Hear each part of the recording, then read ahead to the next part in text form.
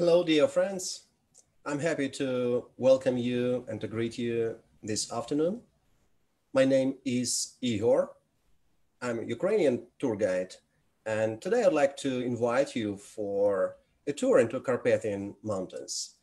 It's one of many trails and routes which I conduct as a tour guide, and also this is the place which I also like to visit just myself with my friends and my family as well.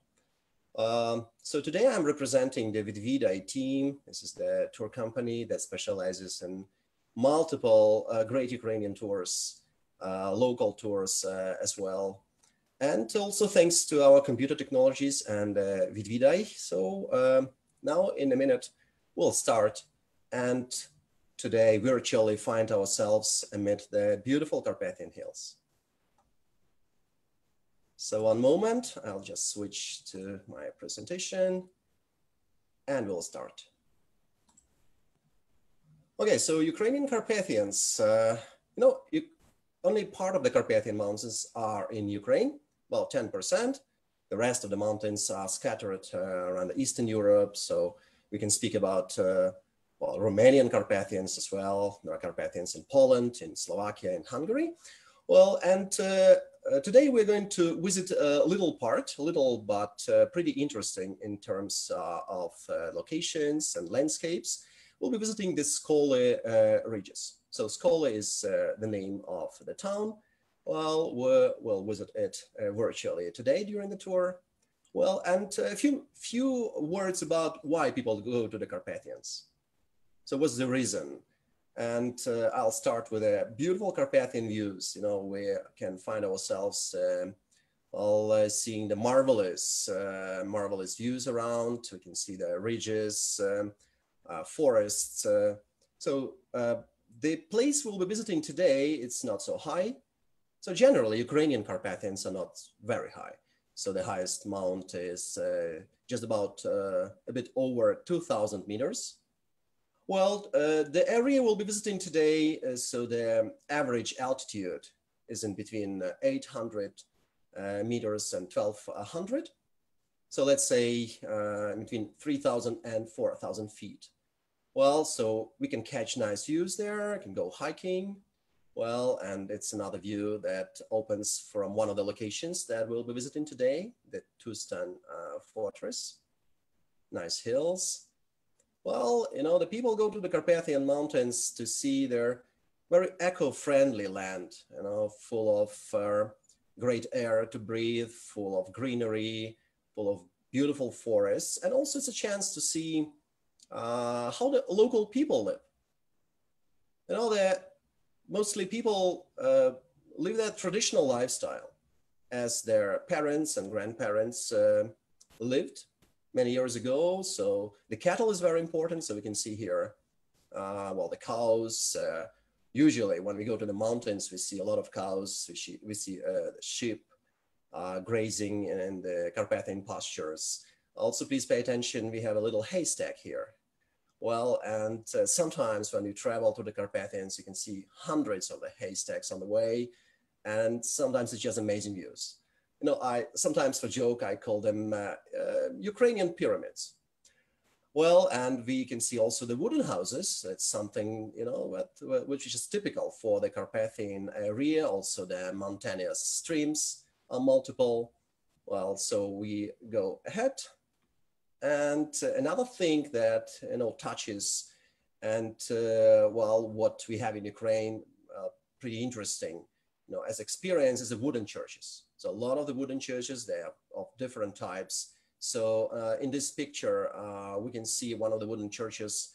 We call this Boyko sort of church, Boyko kind, with the three domes. Usually the central dome is a little bit higher and bigger. So three domes, symbol of Holy Trinity.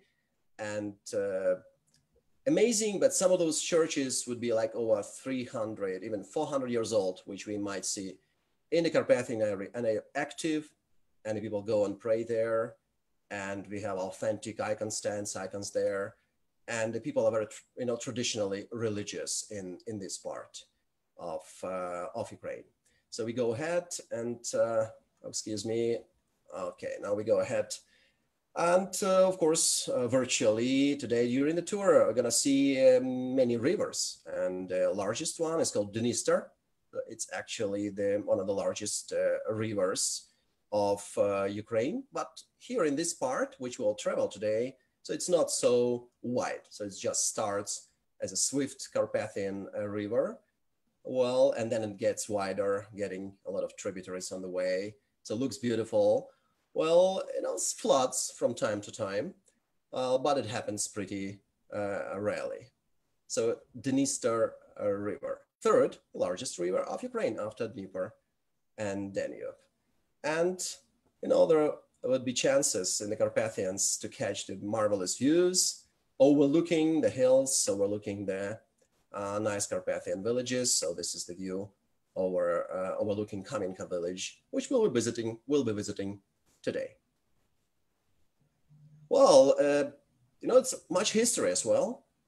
And today we'll see several historical buildings. Among them, one of my favorite objects to see is the Grodels Palace in Skole. The Grodels family, well, they had the whole forestry republic since late 19th century. So they did a high-scale forestry and exported their wood all around the world. And this is the palace that they owned. Well, it is preserved pretty well until now. This is the historical picture. We'll also see how the place is looking today, and I'll give you more details. So let's go further. And of course, cascades and waterfalls. It's one of the things that people would like to see. And today I'm planning to show you the Kamenka waterfall. It's a little one, but very picturesque. And we'll talk a little bit about their great Carpathian water, great in terms of how it looks, and the great in terms of quality. So we'll see a lot of their water resources today. And at the end of our tour, we're gonna visit one of the Carpathian lakes. Well, and another great place to see. Well, usually, when we travel offline, it takes about 7-8 hours. Well, but because we use our computer technologies, we can make it within 1 hour. So there'll be the brief tour. So we'll touch different themes and different locations, but I hope there will be a sort of incentive for you. And if you like that, you can just get ready to travel that place offline, yeah, in real life, who knows? So let's start. And our starting point is Lviv, dear friends. So we start from Lviv, where actually now I'm physically located. It's a great starting point. So the place has an international airport. I just selected several photos that represent Lviv, how rich it is in terms of architecture. Well, a lot of great sites because it's UNESCO World Heritage. It has a lot of museums, beautiful buildings, and this is a place that if you once visit it, most people would like to return again and again. Well, there are more photos that feature Lviv as our starting point. Well, but today we will leave that beautiful place because it's something to see around in its vicinities. So let's go. And now, please have a look at our map. So the way we will move today, you see the Lviv is on the top of the map, and then we'll go south, actually, as this red arrow shows us. Well, so the distance that we will have to cover today is around 175 kilometers. So on the way, I'll be visiting locations like Stryi town will be passing, and then you'll see that our most distant point is called Korostiv village. This is already surrounded with the beautiful Carpathian hills. Well, also on the way, we'll be visiting Urich, or also the place is known as Tustan, a site for the historical fortress and a very beautiful naturally. Well, and so this is the way how we're gonna move, yeah, from north to south, several stops on the way, and then well, we'll finish back in Lviv, virtually, of course. So let's go ahead. So driving south, one of the first stops that's worth of the time to see, well, maybe now this picture wouldn't represent it in a full beauty. Well, this is the great complex once constructed by the Count, by a local nobleman, Mr. Stanislav Skarbek, who was a man of the great initiatives, business initiatives, well, and also famous for his charitable actions. Well, at the end of his life, he allocated a huge sum of money and made a whole foundation to set up, well, the institution for orphans and for the seniors. And it happened to be the largest institution of that kind in Galicia, because historically, we also talk about our land as Galicia. You probably know that there is Galicia in Spain, in northern Spain, but there is another Galicia in Eastern Europe. And this is the way how our land was called at the time of Austrian-Hungarian Empire. Okay, so this is another view how this huge complex looks. So nowadays it is used as a hospital for the people with mental diseases. Well, there is a little museum room inside which tells us about Mr. Skarbek, his initiatives, well, the way how he arranged this. Well, and it's another view. Well, pretty, you know, it's pretty gorgeous building. Very impressive in terms of, well, it's not maybe in the best stage now, it needs some renovation. Well, but even this, the way it looks, it's still very, very impressive. So once it was home for over 400 orphans and 600 seniors that got a good care, and orphans had a chance to get an initial education thanks to Mr. Skarbek and his foundation. And also they learned some of the skills so they could start their jobs later on. Well, another view. And well, just a few other photos for you to, you know, to make an idea how this thing looks all around. You know, the people, local people, we actually hope that in the future, part of it, you know, it would be great to make a museum there. Well, or at least a wing of this complex that is surrounded with a beautiful park. And within the park, well, we can see the ruin now, once it was a beautiful mausoleum of Mr. Skarbek. So mausoleum where he was buried, actually. And, you know, we had some hard moments during the World War II, and especially, you know, during the Soviet occupation. So the Soviets devastated it, and now that place really needs some renovation. Well, the people of Lviv also remember Mr. Skarbek, and now please have a look at the picture. He's another project and great piece of architecture that he, you know, was designed thanks to his sponsorship, was a theater in Lviv. And this building is now also under renovation. It still serves as the theater. Well, and this was a gift of Mr. Skarbek to the inhabitants of Lviv, to the city people. For 50 years, the city could use it for free. Well, so let's go further and find something else interesting. And on the way afterwards, so we'll be passing the Dniester River. And well, here it's like looks pretty, well, shallow, let us say. Well, but from time to time when there are rainfalls in the mountains, so it floods, and it happened several times. Well, generally speaking, dear friends, I have to tell you that the land we are visiting today in this virtual tour, it would be a paradise. So it has, it's so beautiful. Well, you know, the God created it for people to live. We don't have any forest fires. It's very humid, plenty of rain. So we also do not need irrigation. Well, for agriculture because of you know, enough humidity. We do not have earthquakes. We do have some floods, but not very critical in this part of the mountains, which we will be visiting today. Well, so beautiful nature, beautiful climate as well. So like no tornadoes, no real natural disasters. Well, the only disaster would be the politicians, I would say. And on the way now, we are coming to see the Stryi town, a beautiful historical town with a nice historical city center that preserved.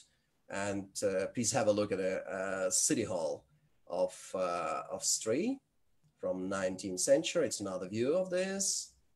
So local people are proud that when there was independence movement started in Ukraine, it was still the time of Gorbachev's perestroika, but Ukrainians already made their steps to gain their independence. The Stryi City Hall was the first place where the Ukrainian national flag, you see the Ukrainian national flag until now, well, it's on the top of it. Well, the first place that hoisted Ukrainian national flag, that happened 14th of March, 1990. And now we go to see another point of view of the City Hall. And another beautiful building that we can have a look is the Ukrainian National House. It was a sort of the Ukrainian club, which was used as a convention hall. And also there were different Ukrainian organizations which had their office there. Well, Stryi as a city had a very strong Ukrainian community. Well, and a lot of famous Ukrainians visited that place. One being in Stryi, they sometimes gave lectures, had meetings with people inside the National House. It's another point of view. Also, it's 1901. The style was a sort of eclectic, like combination of different historical styles. Well, we have several rooms inside which serve as a museum, and this room, well, is dedicated to Ukrainian national leaders whose life was related to Stryi. Well, among those, there was Ukrainian national leader Stepan Bandera, the one well, he and his organization offered a stubborn resistance to the Soviet Union, and Stepan Bandera lived several years in Stryi and visited gymnasium here. So also we have a couple of their memorials that commemorate the victims of the Stalin's repressions of the Soviet occupation, as you call it, or another part of the monument. So beautiful town, Stryi. Well, generally, it's a nice stop on the way. It's about 70 kilometers away of the city of Lviv. So I think it's a great pit stop just to see the architecture. Well, we'll see more. This is the gorgeous neo-Gothic Roman Catholic Church. So I have to tell you that Stryi would probably offer us much more interesting buildings and beautiful like this one. Well, but because of the frequent fires that happened in the 19th century, many got destroyed. So the church is really impressive, and this is the way it looks from inside. So there is an active Roman Catholic community. You know that after the World War II, well, most of the Roman Catholics, they had to leave Western Ukraine. So they were forcibly relocated, and they had to leave this land and, well, moved to other parts of Poland. Well, and most of the Roman Catholic churches got closed. So, but nowadays, this period, the churches come back to their believers, well, and are beautifully renovated, as it happened also in Stryi. So another beautiful piece of Art Nouveau. Look at the details. Look at the beautiful attic, and this, well, gorgeous doors with the forged ornaments. So the Stryi also has a number of Art Nouveau buildings, and this is a good sample. Well, it's time to leave Stryi, and now we'll be approaching the hills, the mountains.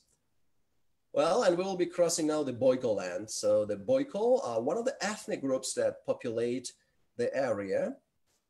And, you know, any place that you enter the Boyko land, where the Boykos live, well, usually it is featured with a very high economical like infrastructure. So you can see that there is a higher business activity. So in my opinion, Boyko people that traditionally lived in the foothills of the mountains, well, and they were engaged in agriculture, and later many of them got engaged also in the trade.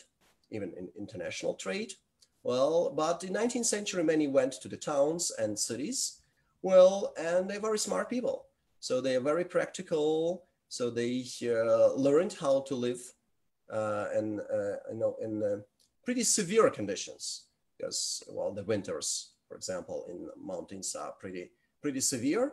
So now we'll be virtually going further, and here is another river. It's Stryi, already one of the tributaries of Dniester. So the Carpathian hills start already. So you can see there, well, and on the way, a couple of rocks, and this is the place that historians proved that once it was in princely time, in the times of the Kievan Rus, Galician Principality. It was a sort of the fortified place, so like a fortress.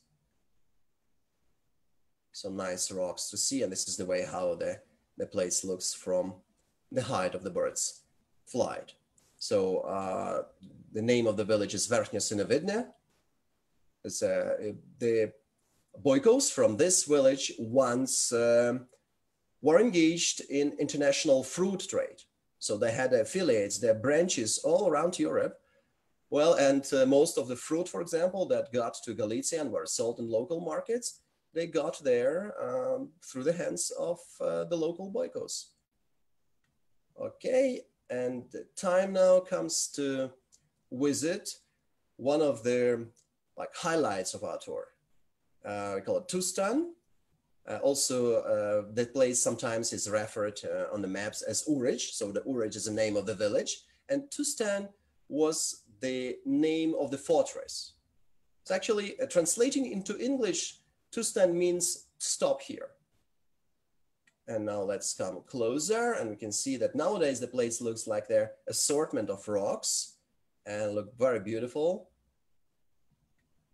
This is another point of view, a beautiful surroundings, nature around. So when we approach, well, the rocks are very impressive, and there are some trails there where we can go up the rocks and catch the beautiful panoramic view. So we see that. So it's like a wooden trail. So let's take it. And in a minute, we will find ourselves upon the hill. And this is the view we're going to catch from there. So this is a fragment of the Urij village down the hill, and the Carpathian hills in front of us. In this area, not so high, but already very picturesque. We also have, not far from that place, we have one of the famous mineral water spas called Schidnica, where people come to improve their health conditions, drinking mineral waters. Well, and wandering around the rocks, we can see the stands that tell us actually that once upon a time it was a very impressive fortress. So on the top of the rocks, there were wooden frameworks, there were walls, and they had 5 layers. And this is the picture that gives us an idea how, in generally, the fortress looked. So please pay attention that there were lower layers of defense. Impressive wall, another one. Well, and then upon the hill, so there was quite a fortress, a wooden one. And I have to point out that it was one of the fortresses, one of few, that Mongols didn't manage to seize. So Batu Khan, and he was crossing that area on the way to Hungary, crossing the mountains. Well, he came to a conclusion that it was no way to attack the fortress, so huge it looked and so well defended, so it survived. Well, now why it was called Stop Here. So it related to the merchant route, which was nearby, and the main product that the merchants transported to sell it in the markets of Eastern Europe was the salt. So since ancient times, it was extracted in the Carpathian area. Salt was, hundreds of years ago, it was very expensive, let's say 13th, 14th, 15th century. Well, and the good taxes were paid. So the merchants passing by that place, they had to stop and pay their taxes. Also, you know that the merchants also required some protection, some well, protection from the lords, from the kings, and there was a military garrison actually that was living here up the fortress, and well, they were protecting that route. They were collecting the taxes, and this great salt business was until the, well, it's another view nowadays. Well, nowadays it looks different, and this is just the well, they use the computer technologies to recreate the way it looked before. And who knows, you know, we have ambitious projects that if, well, there would be some finance, and I think in the future, it's possible to recreate it as it looked before. So let's hope for this, and let's keep it as our dream. So like in 16th century, the salt stopped being strategically important product because in other parts of Europe, it was extracted already in other mode, in mines, and the Carpathian salt, which was extracted from the water.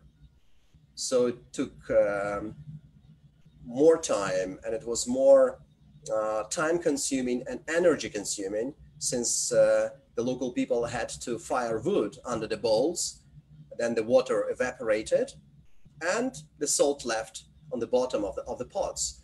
So this worked very well, but when then the mine salt became much more cheaper, and this local business could not compete.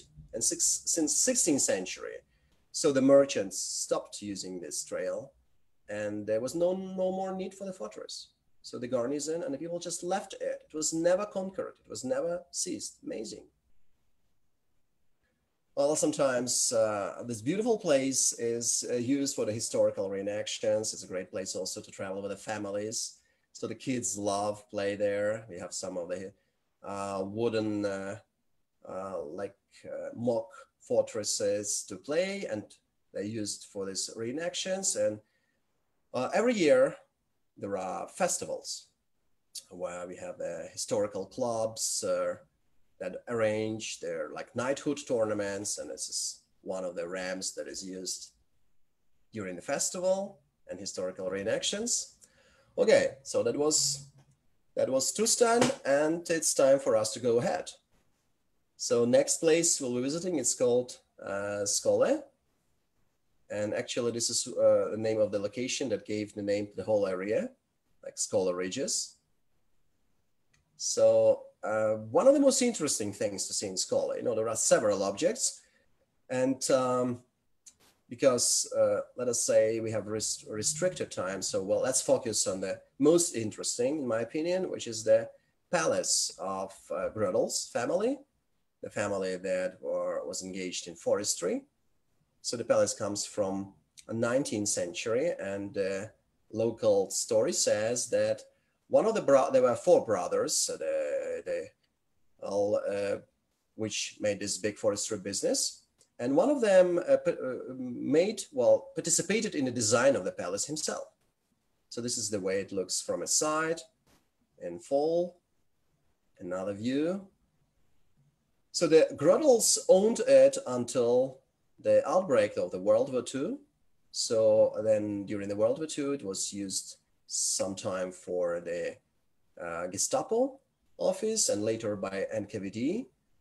The people of Stryi, they still remember, you know, how kind the Grödels were when they owned that place. Well, they had 4,000 people that worked for them. Some worked in the forestry, in the sawmills, wood processing plants, and the others were foresters. Well, and the Grödels usually, well, they for many of their employees, so they gave them the place to live, and they also supplied the wood for heating and cooking. So when there was a married couple, so somebody from the employees got married, they also provided transportation. So every winter they invited kids, like the children of the employees, and they arranged a special party and gave the generous gifts. So until now, the old timers of Skola, they still remember how good people they were. Well, good businessmen as well. They had 4 liners that transported local wood around the planet. So first, from the local wood processing plants, they used railroads to transfer the wood up to Trieste or up to Odessa, and then the liners picked them up, the ships, and transferred sometimes even to other continents. There was even the idea, and they realized, to establish the local currency. So there was like a local sort of money, plastic chips that the employees got, and they could buy stuff in the grocery shops, in other shops of Skola, using them. Amazing. So nowadays the palace is actually used as a part of the orphan school, and there are projects now, and we have some local enthusiasts, volunteers, who see the palace in the future as a sort of the office building or a local museum. So we have such ideas, and we're working on it. So I hope in a few years we have chance to realize those projects. And this is how the place looked in 19th century, very well kept. So the local kids told stories that when they went to bring some food to their parents who worked in the wood processing plants, they were passing by the palace, and they could see the little reindeers that were grazing in the, next to the palace in the garden. Also the Grödels, they arranged the great hunting for the nobility of Europe. They had a lot of noble friends who came from other countries. They kept the population of reindeers pretty high. They fed them in winter. So the people came to hunt, and it was a very well-known place before the World War II. I hope it'll be known again. We go further, and it's already some time that we travel, ladies and gentlemen. So it looks like it's time to, relax a little bit, because it was a lot of information and places that we have seen already. So let's visit the trout farm and have some snack. Well, it's pretty nearby, just like few kilometers, let us say, from the Grödel's palace. And trout is a very popular fish in Ukrainian Carpathians, and this is something to taste, I have to tell you. So, we'll talk a little bit further about cuisine, and there's a chance also to fish. Everybody has a chance. So one day I came there and fished. I'm not a professional fisherman. I have very little skills, but even me, not so much professional. I caught a couple of fishes, and then they can be prepared, can be cooked. They have different recipes. So I just think that we can order some trout, and oops, it's amazing. We can within our virtual tour order the trout, and it comes in a while. So that's one of the strong points of our tour. So it looks very nice, served with lemons, with different sauces. So I strongly believe that someday, when you visit the Carpathian area, you will see not only the picture, but you'll have a chance to taste this delicious Carpathian trout. So that was like a little pit stop. And then we continue, ladies and gentlemen. So next is Korosty village, which I love very much. And just imagine this all is just like when we travel in offline. So it's only a few minutes in between one place and another one. So after the fish farm, just a couple 100 meters, and we can visit the beautiful Carpathian village with a lot of the wooden houses. So this is one of the views, hills around. No, half of the village is wooden. Like in Ukraine, we can see places where, we have special folk architecture museums. So where we can see the wooden objects and the houses where people lived 100 years ago. But believe me, we have places in Ukraine where people still live in wooden houses. And of course, they use wood for cooking and heating. And a local person would always tell you that the most delicious food is cooked on fire using wood. Okay, so let's go further. And another attraction of the Korostiv village would be the Museum of Old Trains. So this was such an idea that came from the Austrian volunteer. So he engaged several local enthusiasts, and they decided to recreate the old narrow trail railway, which Grödels once used to transport the wood from the mountains to the wood processing plants.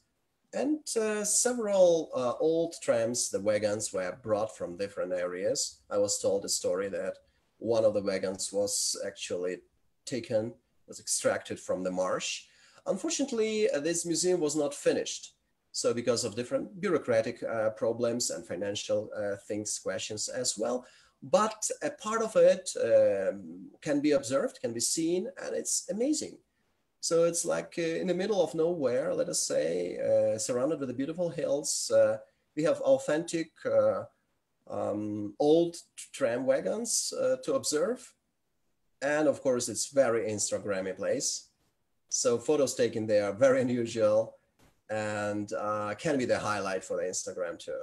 So let's go further. Well, and now it'll be time for us to visit the Kamienka. Well, the people call it waterfall. Well, I would call it more, let us say,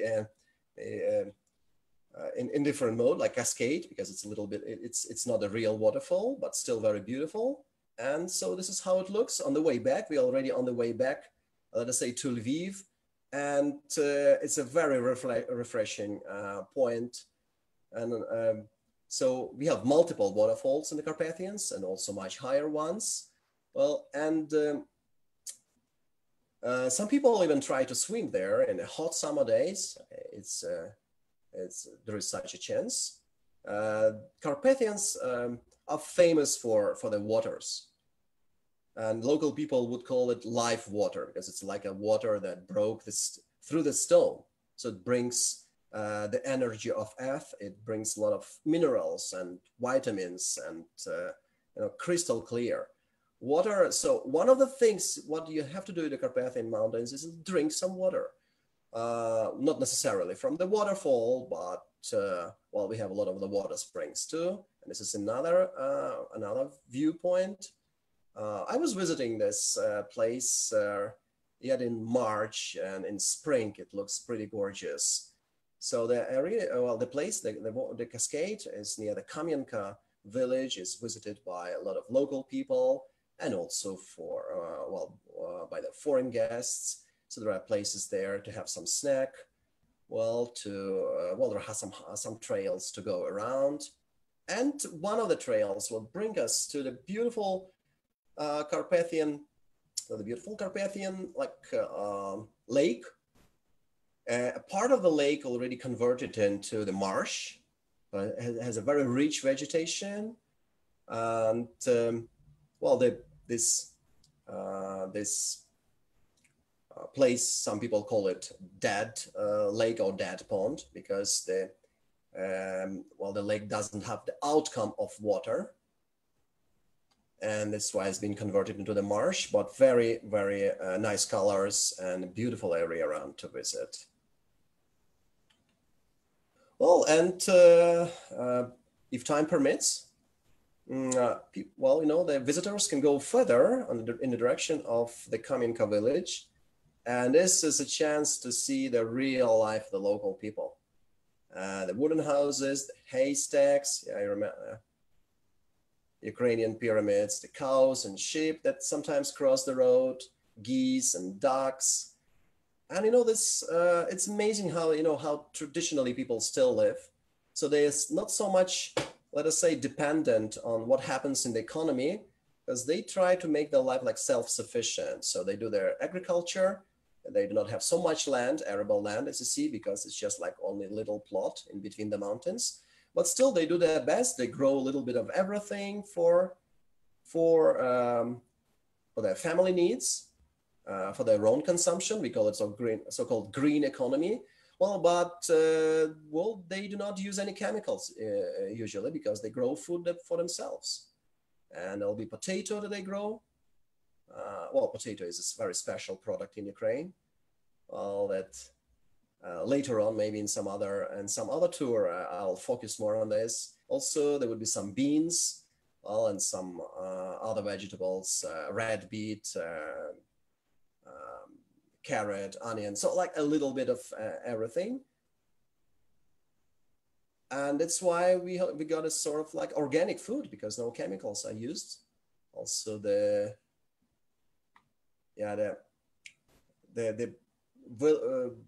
village houses are scattered around the hills. So usually the Carpathian villages take a vast area.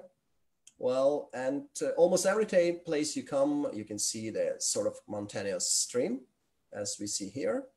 So this is what sometimes happens.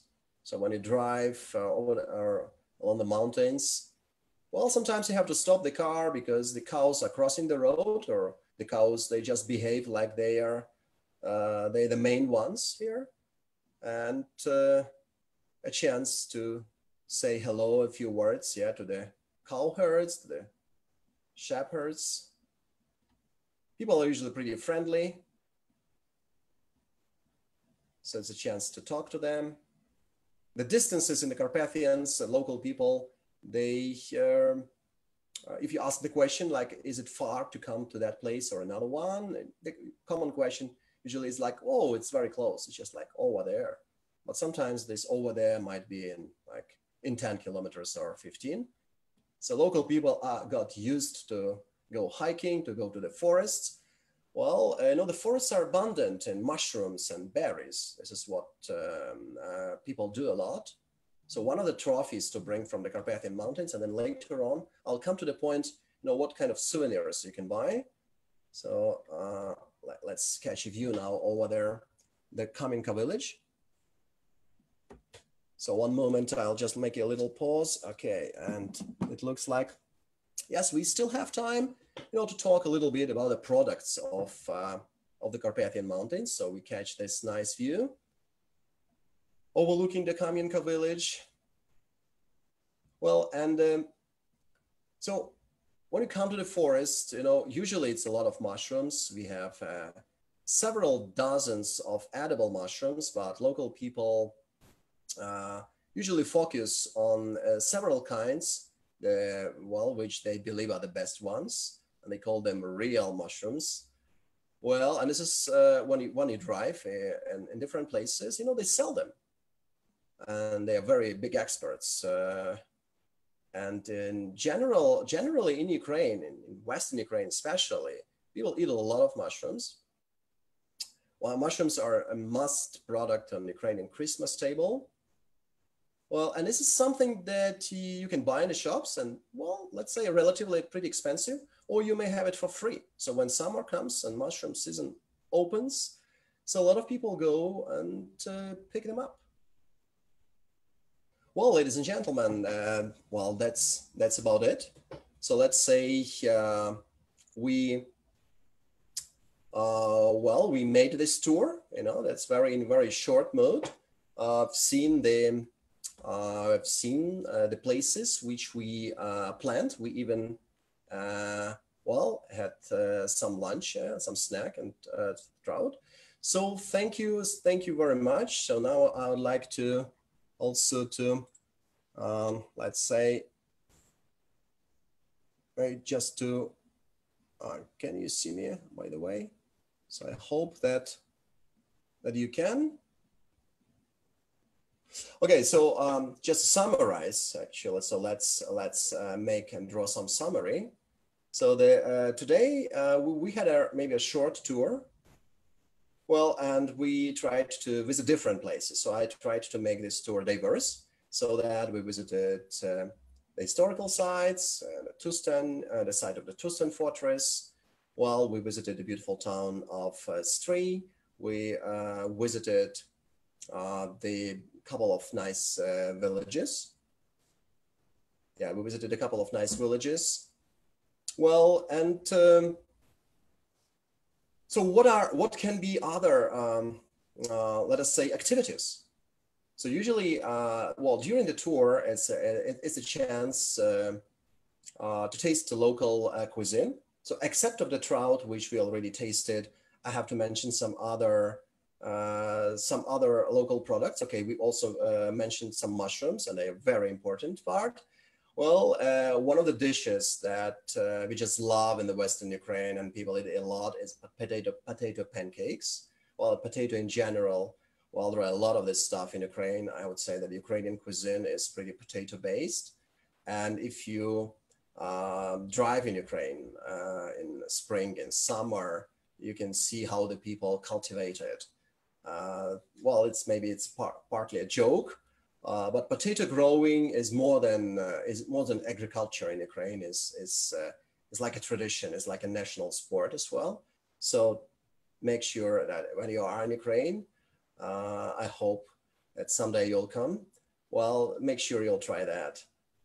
Also, the berries. You know, the Carpathian Mountains well, the forests are full of berries, and it's okay for people. It's allowed to pick them up, maybe except of the reserves, natural reserves. So I speak about the raspberry and the strawberry, well, and especially blueberry. And you know what? Any product that comes from the Carpathian area, when it comes to the market to be sold, usually the vendors, they keep the price pretty high. And when you ask, well, why those mushrooms or those berries are more expensive than the others? So the vendors just say, you know, because they come from the Carpathian Mountains. And then it goes without saying, oh yes, Carpathian Mountains. That means the most eco-friendly land, where the products are extremely high quality, anything, mushrooms or berries. Or another thing I would like to speak about is local honey. So one of the things that I usually recommend to buy in Ukraine is the local honey. Ukraine is one of the largest exporters of honey in the world, and the largest one in Europe. Well, and in Carpathian Mountains, we have a very special Carpathian bee. Well, it's a sort of the bee, which is very industrious. It starts collecting nectar from flowers.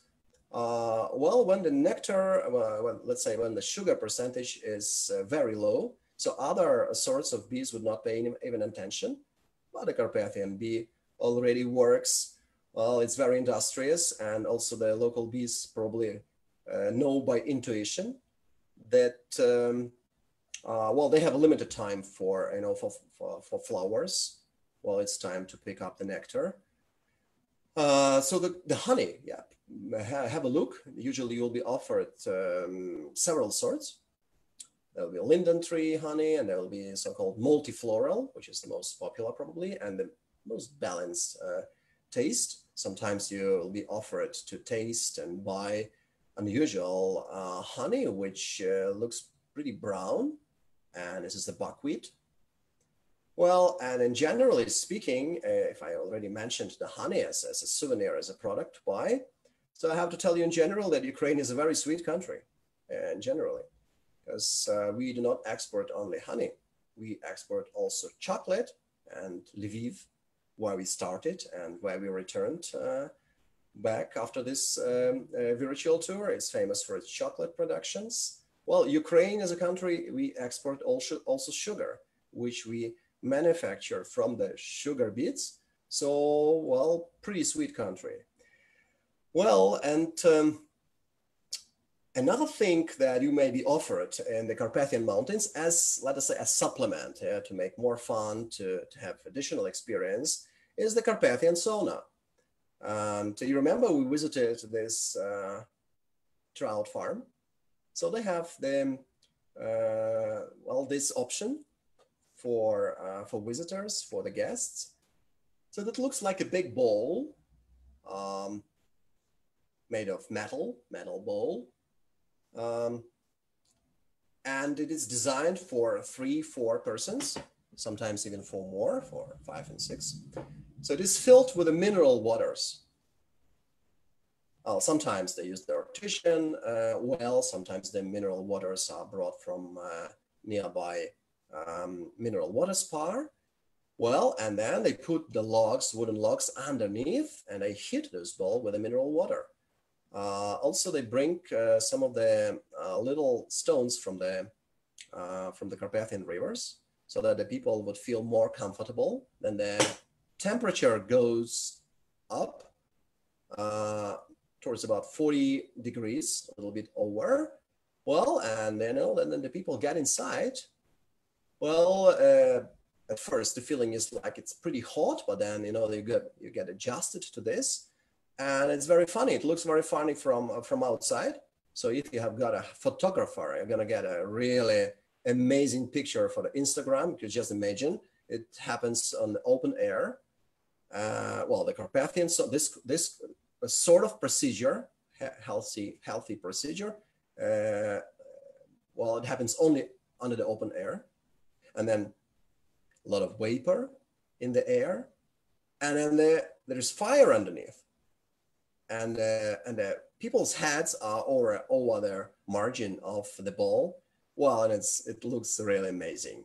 So the idea is to change several times, so you get and you relax just in this hot heated mineral water. Well, in many places you also serve some tea, herbal tea to drink. Well, then at a certain moment it's time to go and try some cold water. So just like you change hot water into the cold. Sometimes it's directly from the river. And after this, you get back into the bowl. So after several times, usually it's like 2 or 3 sessions, you feel yourself like you're reborn. So you feel like you're about to fly, absolutely amazing feeling, and something new to try in the Carpathian Mountains. Well, I have also to mention that what I like Carpathian Mountains for is that it's a very nice combination of the virgin nature and also the pretty developed infrastructure, but developed in the way that it's comfortable to travel, but it's not overwhelmed with concrete. It's not overwhelmed also with a lot of people, crowds. Well, it's very comfortable to travel in the Carpathians. So usually you are very often, you can have a close contact to nature. You can have a close contact to the local people. You can taste their food. You can talk to them, and some of them would tell you that they bake their own bread, and you can taste it. Some have the beehives. Also on special holidays, they put all the traditional costumes, which they embroider, keep all their minor traditions. And in this period when the world is getting more and more cosmopolitan and modernized, such places where traditions are still kept, they are great to visit and to learn something new. Well, so ladies and gentlemen, I was very happy to bring you today to the Carpathian Mountains virtually. So thank you so much for spending some nice time together, in my opinion. So thanks for being a part of this tour. And I would remind that the tour is thanks to our modern computer technologies that we use, the Zoom, and thanks to the team of Vidvidai, or also they also known under the brand Visit Ukraine, Vidvidai Visit Ukraine, that arranged this for us. So welcome back to Ukraine, to Western Ukraine in particular, and to the beautiful Carpathian Mountains. So I wish you every success, and I'll be happy to see you someday back either in Lviv or any other beautiful place of Ukraine. Thanks and take care.